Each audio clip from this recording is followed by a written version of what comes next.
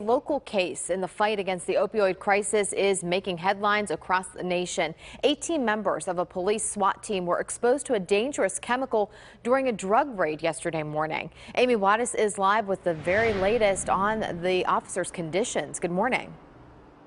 Good morning, Sarah. And those 18 SWAT officers were medically cleared after they were taken here to Mercy Hospital. They were exposed to a substance believed to be fentanyl after a raid in the West End. Now, these officers were called to 3 separate homes in the West End around 6 in the morning yesterday to execute federal search warrants. But things took a turn for the worse at a home on Bond Street.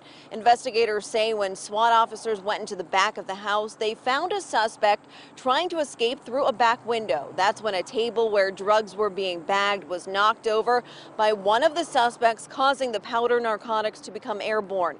The U.S. Attorney's Office believes this chemical substance was possibly fentanyl. The officers had various symptoms, including burning in the throat. Some became a little lightheaded, and one person was nauseous.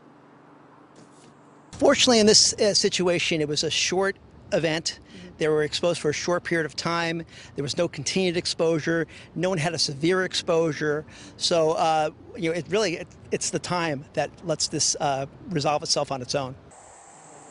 Investigators say they also found a significant quantity of white powder on a plate in the kitchen. They also found more than 1,000 packaged stamp bags and about 250 grams of unpacked drugs. 4 people are facing charges following this raid.